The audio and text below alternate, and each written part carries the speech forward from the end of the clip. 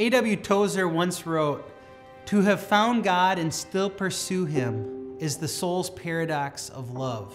Tozer penned these words in the 1940s on an overnight train ride from Chicago to Texas, where he was heading to do some ministry.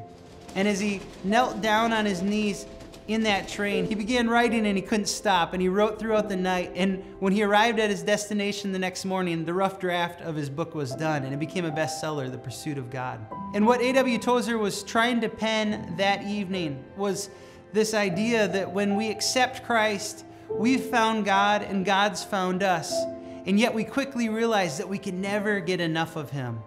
We're always hungry to know and to love Him more.